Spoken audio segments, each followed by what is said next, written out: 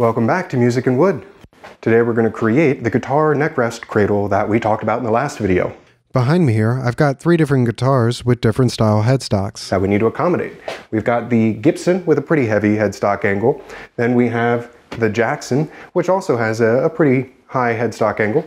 And then also a Fender style headstock on the bass guitar we looked at in the first video, where we were creating those larger center hole washers that we're going to use to actually fix this bass neck later. So what we need to do is take each one of these guitars and then bring them over to a table along with our blanks that we're going to use to create the neck rest cradle and measure out how much material we'll have to remove. We've got 2 blanks, one 2x4 that's 7 inches long, and then a larger block which is 3x3x7.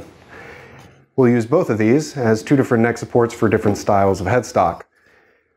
What we now need to do is measure on the larger block here our 2 higher angle headstocks and determine how much material we'll need to remove to support them. Let's start with the Gibson.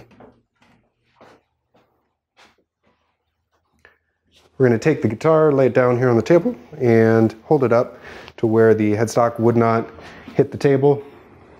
This looks like a good spot. And then we're going to scribe a line under the guitar neck, where we'd like to support the neck so that the headstock and tuning pegs don't hit the table. Next, we've got the Jackson. This one also has that heavy headstock angle. So let's go ahead and see where that one might show up on this block. So hold that about here. Scribe the line. And it looks like we could get away with a lower neck support for the Jackson, but we want to support both the Gibson and the Jackson. Let's go ahead and get the Fender style. All right, so we've got the Fender style bass here, and we can see that there's just no need to use this very large block, so we'll put that out of the way. And then take our smaller 2x4 and look at that. It looks like almost exactly where it sits now will do. So we'll scribe the line under it. There's just a small bit, so we'll probably not take too much material off of this 2x4 to support the neck. The material here on our table is a leather-like material that was picked up from a big box store. It was half a yard for under $3. It's going to be nice, soft, somewhat grippy, and then we're just going to use an old shirt that I've had lying around as padding under the material. I want to maintain the neck radius on the block for the neck support, so it keeps it steady when we're resting the guitar neck on there. So I'm going to use the bandsaw and then come back with the belt sander with the radius side to clean up a little bit in there. And we'll do that for both of these blocks. We now have 2 blocks with the profile of the shape scribed into them so that we can cut them out over in the bandsaw. You could really use a number of different methods. You could use a rasp or a file. You could even use a table saw and make some angled cuts and then sand away the inside. You could probably even just do it all on a belt sander and use the rounded over side to sand out the profile. Might take a while and be pretty dusty, but we're going to finish it off on that and use the bandsaw here to cut out most of it. Let's get our safety glasses and get to cutting.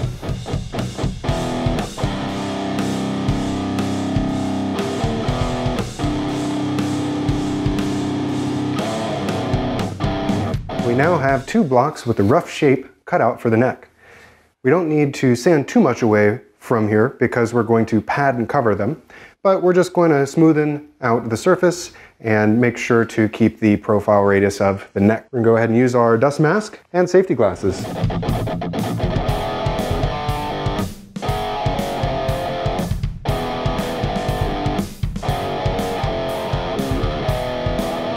All right, looks good. Now we can move on to the next step. So I've cut some padding out of an old shirt, and we're going to use that under the covering on the neck rests to just provide a little more cushion for the neck. Next, what we're going to need to do is to measure out some material to cover the blocks. I want to have just a little bit of extra so I can try to trim them flush when I fold them over and glue them down. And then I've got a finishing touch with some nice kind of upholstery nails. We'll see if we can fit around there to make it look nice. But let's go ahead and get these sized and cut.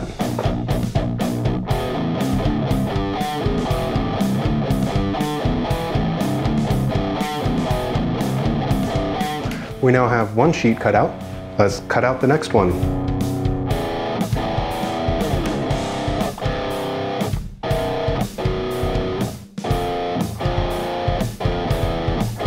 Now we've got our next sheet cut out. Let's go ahead and upholster our neck rest cradles. I think I'll use some Loctite spray adhesive to try to adhere the material to our blocks. While using this, we should probably have at least ventilation protection and also maybe some glasses here so we don't get it in our eyes. I'm going to put some paper down too so that I can overspray.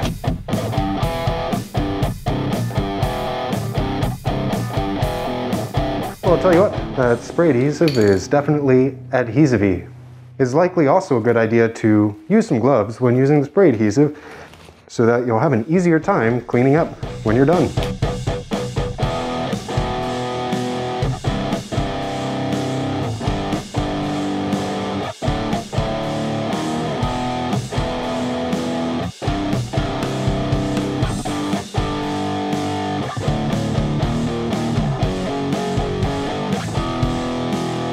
One done, let's do the other.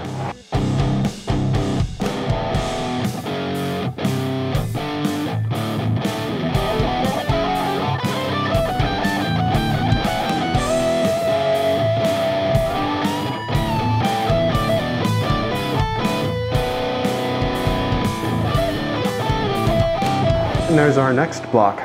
For a finishing touch, we're going to put on some upholstery nails, and these will just give it a little extra bit of finishing quality. So I'm just going to measure out some different spacing between here and then put those nails in to add on to the blocks.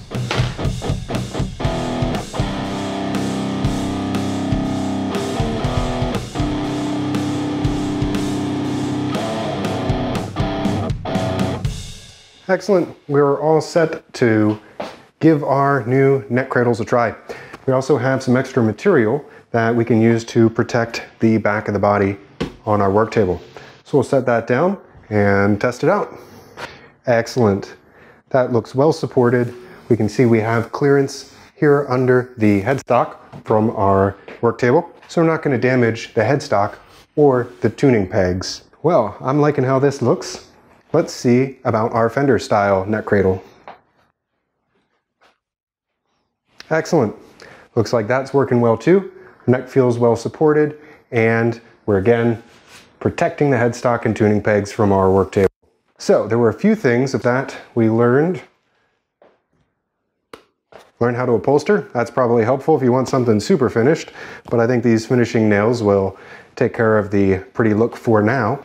Also, sticky adhesive spray is very sticky. I can definitely feel it on my skin here, so probably want to be in a well-ventilated area, making sure that it goes away. You notice we did use the face mask to protect our lungs from breathing in that. And for the material, when you're covering your blocks, make sure that you pull it tight for all the other sides, but you do leave some room on the top for the padding under there so that it can move. Now, it did work out pretty well here, so I still definitely have some play under the material. It's not as tight as on the sides, but if you just left a little more room, then you have a little more pad. But it all worked out in the end.